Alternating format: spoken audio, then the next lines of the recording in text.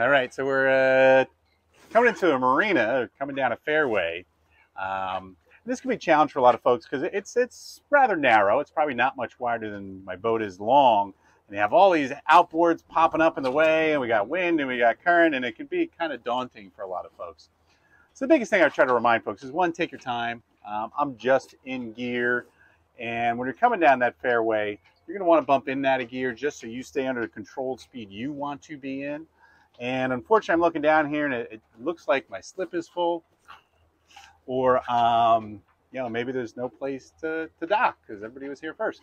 And I'm going to have to turn the boat around or back out. And sometimes, I might want to pivot the boat around. It depends, or I pass a slip. Oh, there's a slip.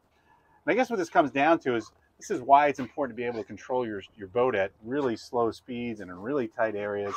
I'm going to go ahead and spin this boat around real quick. A little space over here. Going to wheel hard to my right. I'm just trying to avoid these outboards.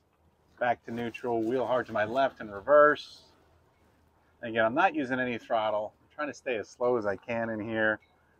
Now, if I had somebody else on board here, it'd be nice because they could help me with a dock pole, perhaps. I'm wheel to my right and forward.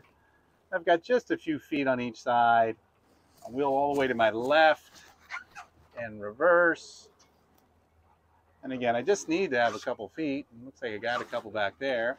Wheel all the way to my right and forward. And I've got like 2 or 3 feet up at the bow there. Back to neutral. Wheel all the way to my left and reverse. Again, imagine this is kind of akin to doing a K-turn or a multi-point turn in a car. Wheel all the way to my starboard and forward. Notice no throttle. I'm just in and out of gear, in and out of gear. And I'm trying to keep the boat in the middle as much as I can. Just wheel to my left and reverse. So I'm trying to keep the boat pivoting in the middle of the fairway so I don't run up to one side or the other.